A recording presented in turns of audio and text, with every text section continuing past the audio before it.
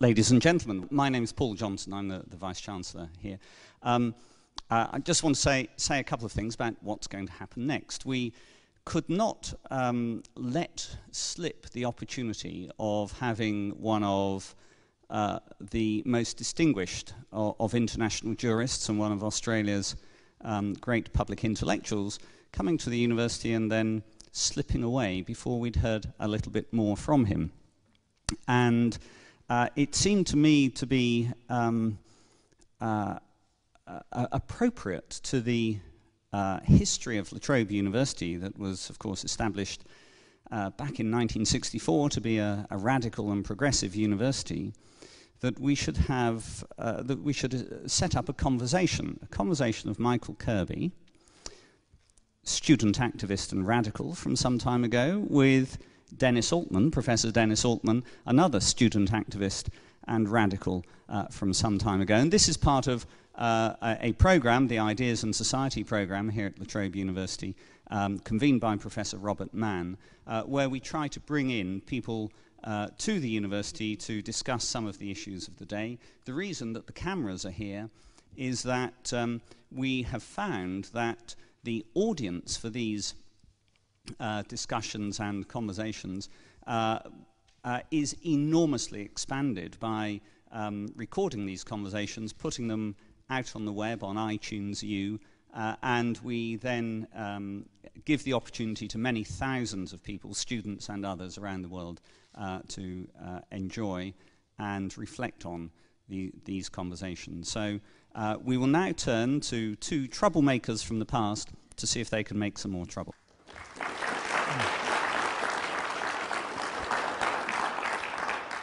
Thank you, Vice-Chancellor.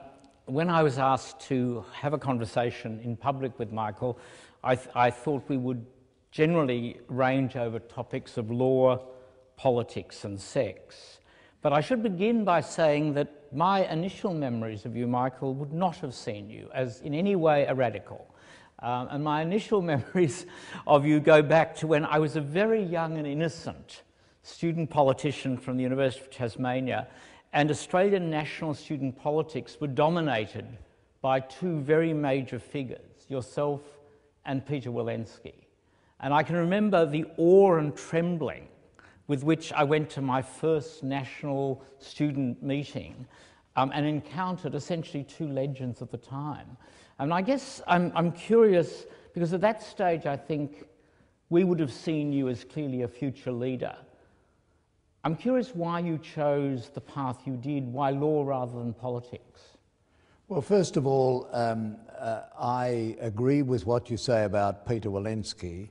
He was a very forward-looking thinker, much more forward-looking than I was. He saw the issues of white Australia before I did. He saw the issues of women's rights and equality before I did. He was very strongly concerned about Aboriginal rights and was engaged with them. He was just one of those people who peered into the future and saw things which others didn't see. We had to have the scales lifted from our eyes. Now, myself, I was a long way behind Peter. There were other people at the time or soon afterwards. Gareth Evans was the president of the Melbourne SRC a couple of years later. Darryl Williams, who became Federal Attorney General, was from the Guild, we of the West, he kept talking about. John Bannon, who became Premier of South Australia, was there. And virtually all of them, and I continue to see them in honours lists and in other worthy connections, they were really amazing people. And some of them were even women. There were some women student politicians battering against the prejudice and inequalities of that time.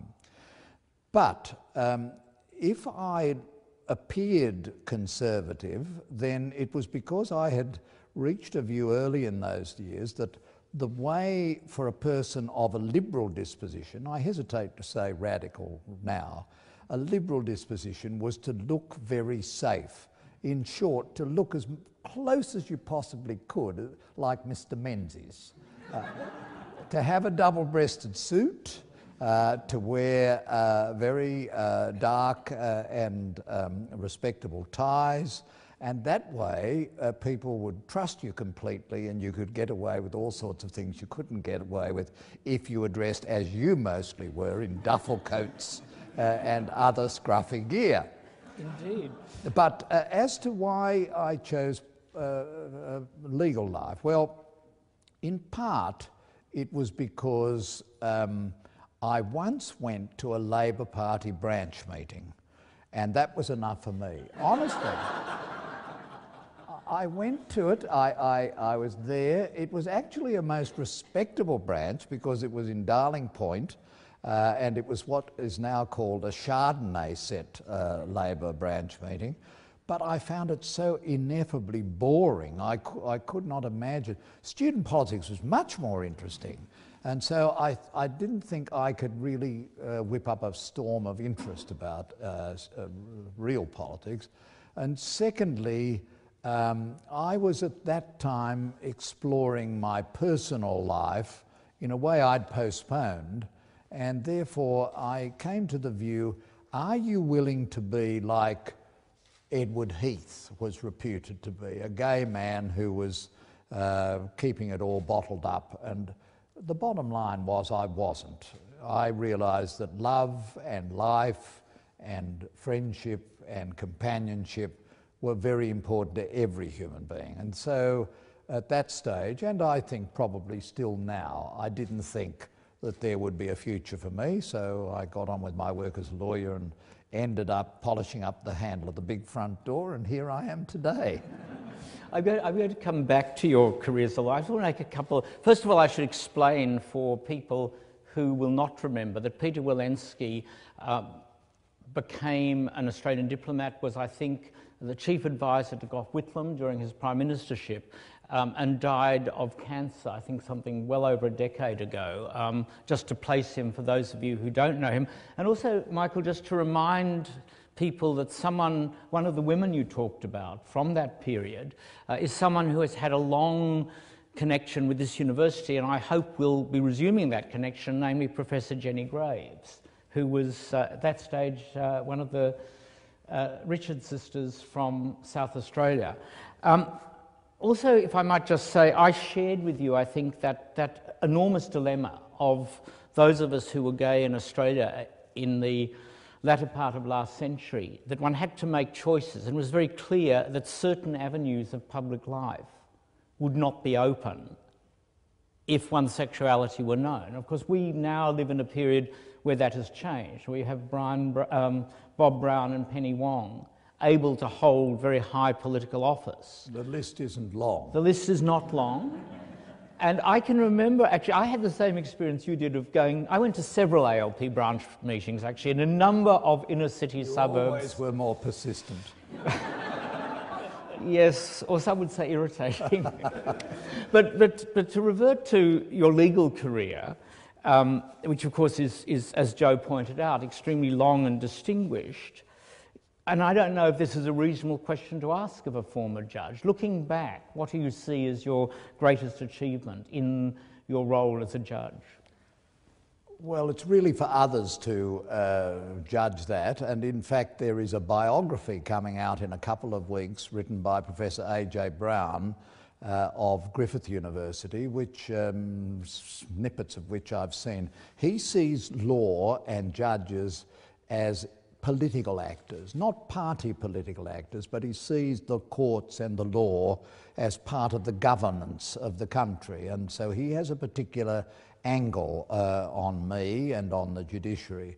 As to my contributions, I think, first of all, I was very engaged with international perspectives of law. That hasn't been a tradition, especially in Australia and the United States of America.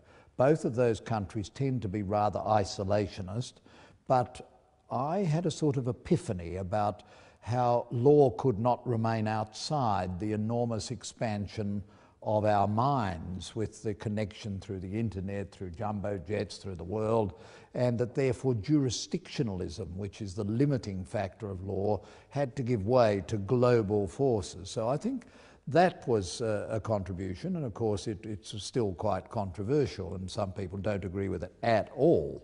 But there was that. I was also greatly influenced by a wonderful teacher of law at the University of Sydney, Julius Stone, who was a teacher in jurisprudence who taught that law was not mechanical. Law was not simply an application of clear rules to a case that only yield one answer, but law was a matter of judges giving effect to values, and that it was better that judges be open and discuss these values, and it was be more transparent about them.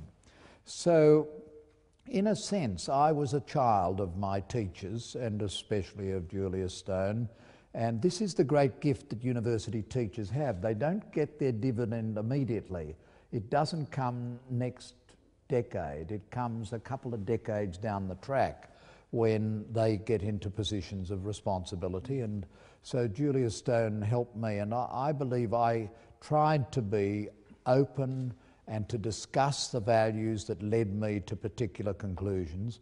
And thirdly, because my life was different from that of most judges, first of all being gay, but more important maybe, going to public schools. I was the only Justice of the High Court of Australia for most of my service whose entire education was at the public school system in New South Wales. It's an amazing thing that 2/3 of the people of Australia go to public schools, but only one was and is on the High Court at the moment. Justice Kiefel has that, but all the others went to private schools. Now, that, I think, affects your values. If you grow up with school children who have come to school with bare feet, as they did in the North Strathfield Public School in Sydney just after the Second World War, then you do tend to have a slightly different view. If you grow up in secular schools, you have a slightly different view. It's,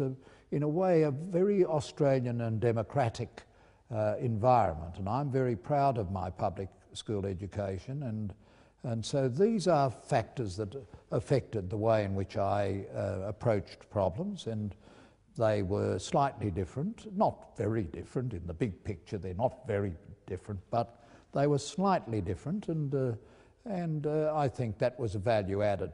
And I want to pick you up on, in fact, three of the themes that come through that comment, Michael. But firstly, I think it's true that in the United States there is much more of a tradition of judges of the Supreme Court being seen as public figures and being expected to speak as public figures. You stand out, I think, in Australia, for many of us who are lay people, who are not lawyers, as being a judge who was willing to speak on a range of issues. I'm curious how far that caused friction with more conservative members of the profession, whether you felt under pressure not to speak at times, because in some ways I think your most important career publicly has been to use the position of a judge to help guide debate.